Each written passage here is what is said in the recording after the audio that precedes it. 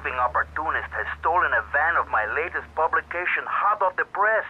But that spanked-up idiot has left the rear doors open, and now my beautifully produced, tastefully photographed adult literature is being dropped all over Liberty.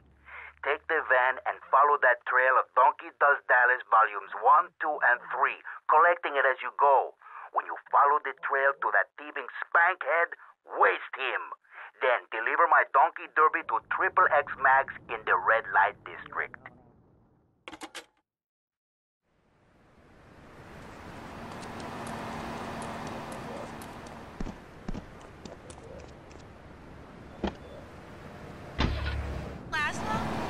Yes? Oh, wow, I'm on the radio!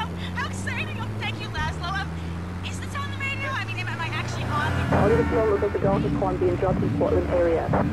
Exciting for you, but what do you want to talk about? Oh, man, I mean, what else is there? I could go on all day, but you know how it is, don't you, Laszlo?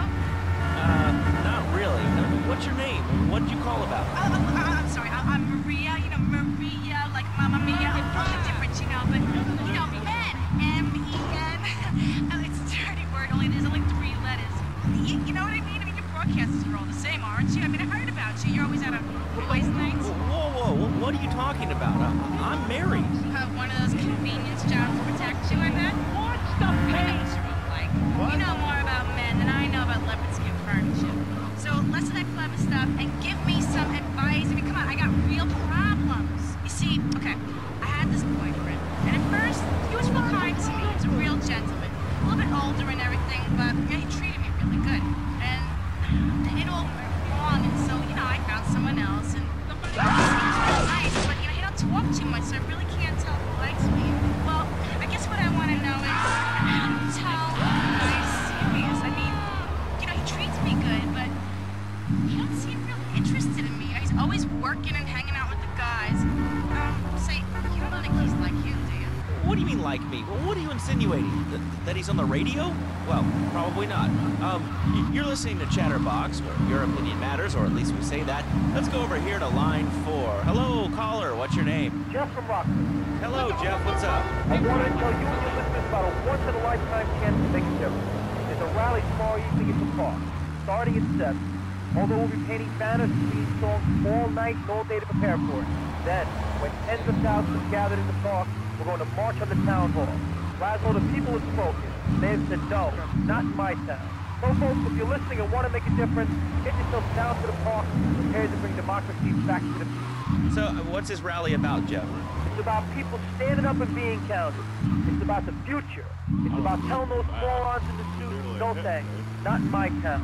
Not while I have a breath in my body and hope in my soul. I cannot let this pass. Let what pass? It's about grabbing the town by the balls and saying, listen, son, time to put up or shut up. No more Mr. Nice Guy. No more easy solutions to difficult problems. It's about what it means to be an American. It's about giving something back. Giving what back, Jeff? Hope, dreams, belief. Belief in what? I mean, look, Jeff, I admire your passion. Really, I do. But what will people be marching for? What's your rally about? It's about justice, Mr. Lowe. A chance to shine and make a difference. About thousands of people walking side by side in front of marches. Only one thing on their mind. A chance to make a difference. Bring your friends. Nothing shows a man how much you mean to him more than a chance to walk together for justice. Bring your kids. They can paint signs, and we'll even have a face painter and a vegan barbecue. Bring your parents, dude. Even the elderly care about tomorrow. I understand that. It sounds like a great rally, but we're not a political station, and you haven't really told us why people should do this. What is it about? Look, do you want to help or not? I don't know what I'm helping. You're helping America. What kind of patriot are you? It's a rally. You don't know what it's for, do you? It's for hope. Please come, everybody. It'll be real good. All right, you fight the power, brother.